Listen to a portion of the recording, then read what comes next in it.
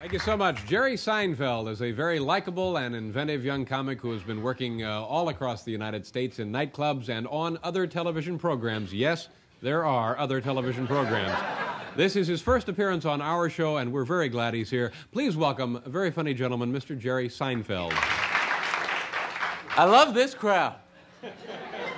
I love you right off the bat. I'm very glad to be here because. And I'll tell you exactly why, because this is New York. It's spring, isn't this? Don't you feel it? Don't you feel it? That certain spring thing. I was watching the weather report before I came in tonight, and I really feel for these guys that do the weather, because let's face it, it's a tough job. They have to make this thing sound important. They're on the news, you know what I mean? So the guy comes out and he's got maps. Well, we have a high, we have a low. We have a front coming in soon. And then my favorite part, the satellite photo. Now, this is really helpful, huh? What is that? It's a photograph of the Earth from 10,000 miles away. Can you tell if you should take a sweater or not from that shot? I have no idea. If I really need to know the weather, I watch Romper Room. The kiddie show, they lay it on the line. I mean, if the little Willie guy in the wall gets a raincoat, I know what's happening. I like it that way. I like it simple. I'm living in L.A. now, and I don't know if you've ever been there. The weather there doesn't change that much, and the weather guy there is the most frustrated guy in television. This guy, he's got nothing to say. You know what I mean? The poor guy comes out night after night. Here's Dave Wilson with the weather. Same weather. Tomorrow's the same, too. Back to you, Bob. Guy doesn't even show up for work half the time, you know what I mean? They go to his house, he's got the Hawaiian shirt, can of beer, same. I told you yesterday. I grew up right here. I grew up on Long Island. Thank you.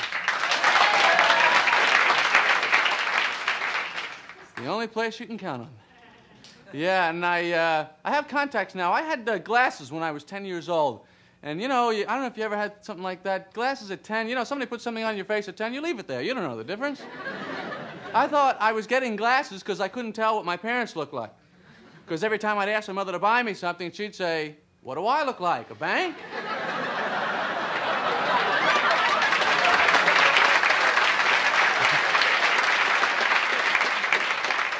And you know what I was thinking?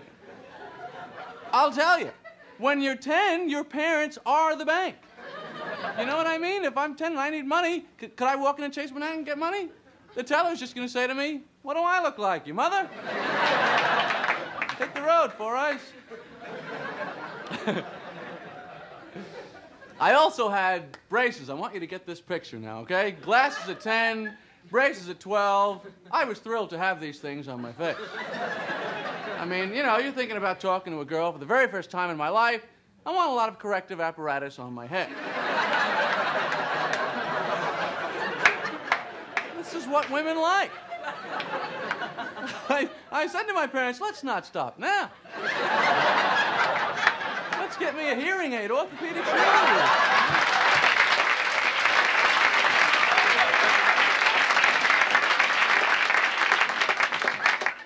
Like a human science project, you know.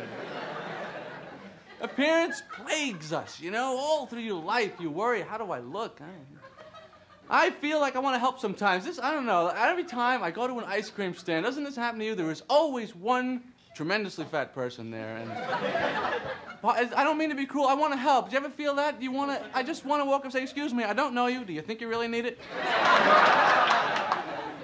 It's unbelievable. I mean, there are limits of this that, you know, people have probed. Have you ever seen the Guinness Book of World Records, the fattest man in the world? This is unbelievable. According to the Guinness Book, anyway, the fattest man is Bob Hughes, 1,400 pounds. Ladies and gentlemen, the man has let himself go. Come on, Bob, have a salad, do something. One light me. I used to not even want to talk about this guy because I thought it might be offensive, you know, to somebody in the audience. And then I thought about it. You could be in the audience, you could weigh 1,000 pounds, you know, and still go, he's not talking about me. This is a man with a serious weight problem. But I hope that someday, I'm hoping for Bob, I'm pulling for him. I want him to go on a diet, take off a couple 100 pounds. Do you realize 200 pounds does not make a dent on this guy? If you were a friend of his, what would you say to him? You know, you look great, Bob. What are you down to, 1,200 now?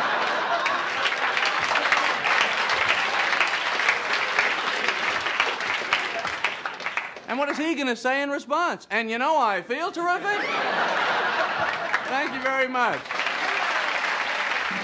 Jerry Seinfeld, ladies and gentlemen. Very nice. Did you ever get a loan from the Libyans? No. Good. We'll be right back. Jerry, you're going to Dallas, Texas? Dallas, June 1 through 6. We in the business, we say 1. We haven't got time to say 1st. Mm-hmm.